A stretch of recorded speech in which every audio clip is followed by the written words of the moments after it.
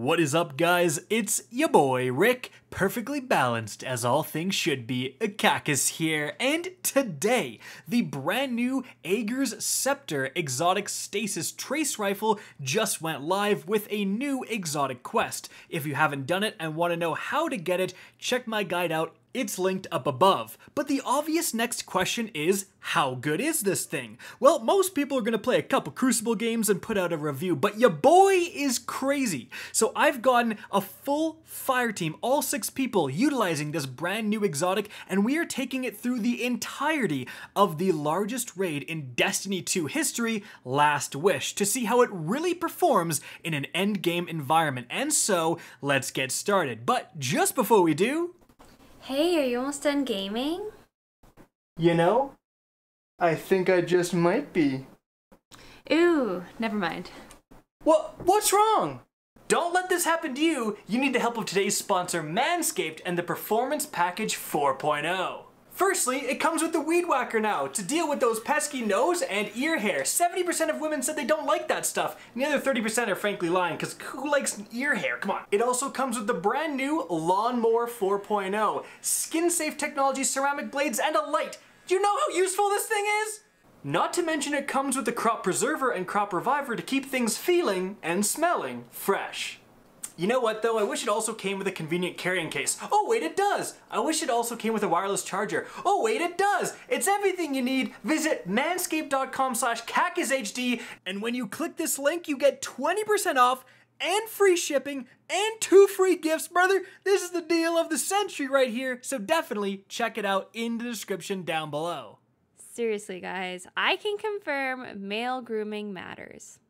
Alright, now let's check out this thing's exotic perks. Firstly, it has Ager's Call. Final blows with this weapon generate a slowing burst around the defeated target. It also has Riga's Refrain. Stasis final blows transfer ammo to this weapon's magazine from reserves. Essentially, it's subsistence but for stasis kills. So how does this perform in the first encounter against Kalli? Well, when you're holding off the plates, oh my goodness, this thing is fantastic at clearing out adds. You just kill one thrall and all of the ones around it freeze solid, and if you kill one of those, then they explode and will likely kill the others. Like, one kill can often chain into many. But moving on from there, let's talk about the actual boss fight against Kalli. So we set things up, and as you can see, it's not performing too well. We did about a third, a fourth of her health. Really nothing to write home about.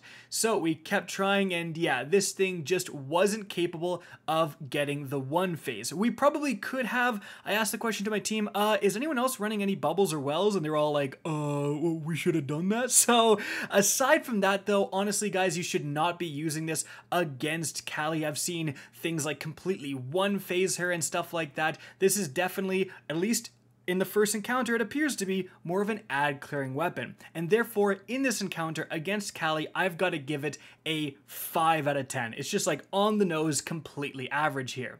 Moving on from there, however, we do have Shuro Chi. Now this is interesting because we have to do 1/6 of her health or else the entire team wipes. So is the AGER'S SCEPTER capable of doing that? Well, as you can see, it actually is. And I would say that it's relatively consistent in getting there. It's close. I've seen other weapons do significantly better, but frankly, I've also seen other weapons do worse. Like, all of us using this thing, we hit that damage threshold every time. But again, there was some sketchy moments, and so I would advise you probably not to DPS Shuro Chi with this thing. However, the main difference between this and the first encounter is significantly more adds. Like, significantly. And there, the Scepter really, really shines. Like, it will wipe out entire waves of spawning a thrall in a second. Like, 1 second, a couple kills, they chain all of the stasis explosions, and they're dead. It's truly incredible, and therefore, because it's so good against the adds and average at best against Shuro Chi, I'm going to give this thing at the end of the day a 7 out of 10. Certainly above average, but nothing super incredible. But moving on from there, we have the third encounter against Morgeth, and you know we going for that one phase.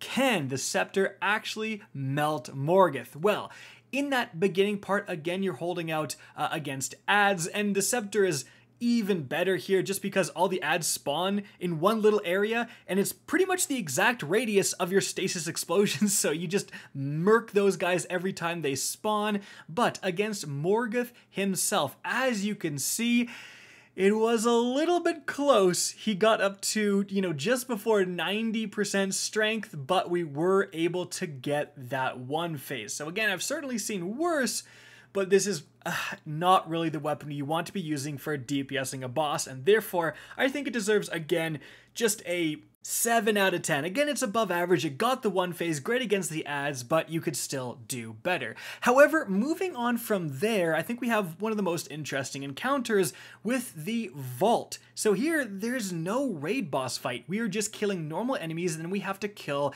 some kind of big, chunky mini-boss knights.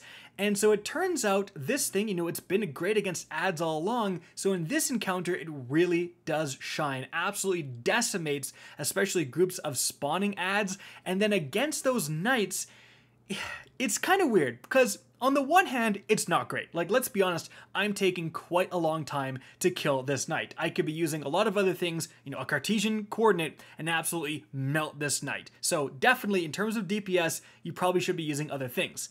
But on the other hand, sometimes when you just kill an ad near a knight, it freezes the knight solid.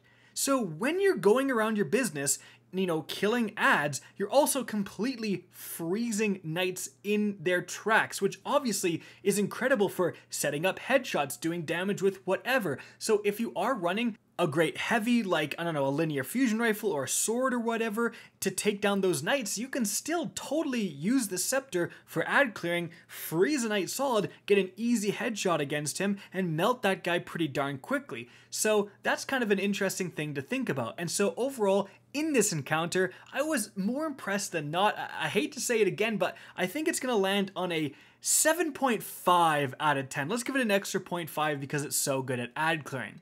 But moving on from there, we have the big daddy of damage phases against Riven. And we going for that cheese. How much damage can this thing do in a short period of time? Hasn't been doing well so far, but it's always interesting to see the numbers. And here are those numbers. So, of course, couldn't get Riven even down to halfway of her health, and it turns out this thing is doing approximately 320,000 damage, with the top damage being a 341,000 damage. So this is definitely nothing to write home about in the DPS department. It's almost kind of what you would expect in terms of a trace rifle. Of course, something like the Cold Heart, where it does more and more and more damage, is going to surpass that in the DPS department. But yeah, the Scepter, it's really more of an ad clearing weapon. And therefore here, I'm going to give it a 4 out of 10. But there is one more encounter, the Queen's Walk, and here, just like the Vault encounter,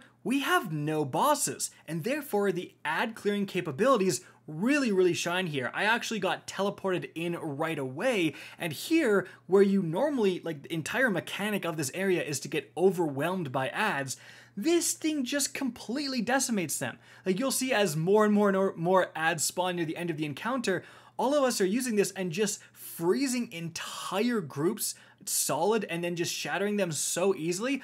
I genuinely don't think I've ever had an easier time in this encounter than with the Scepter. Like, it is just, not only is it killing ads quickly, but when it's not, it's freezing them so it prevents them from shooting you. So your survivability goes up as well. And I asked the guys who were still outside, and they said it was phenomenal too, just freezing and killing everything they needed it to. So in this encounter in Queen's Walk, I'm actually going to give this thing a 9 out of 10. Like, this is pretty much exactly what you want here. And so guys, that brings us to the overall rating, and I think it's a pretty clear and fair 7 out of 10. This is certainly above average, mainly because of its incredible ad clearing capabilities. Freezing has proven itself, even in high-level activities like Grandmaster, to be super useful for dealing with ads.